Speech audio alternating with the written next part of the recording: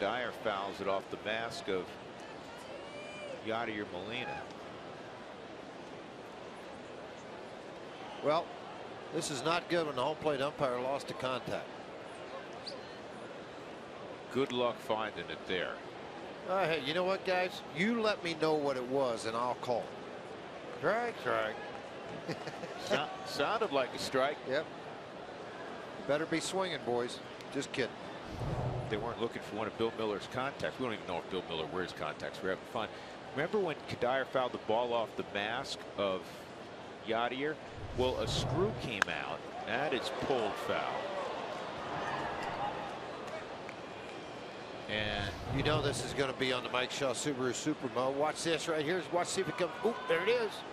And that's what he was looking for, the screw. All right, call time. I'll go down and tell him it's right behind home plate. Call time. Hold on. See, it's right there. It's not down there. It's over behind home.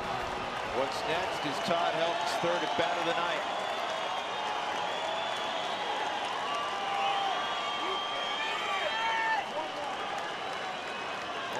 There it is. They found the screw to Yadier's helmet. That's right where George said it was.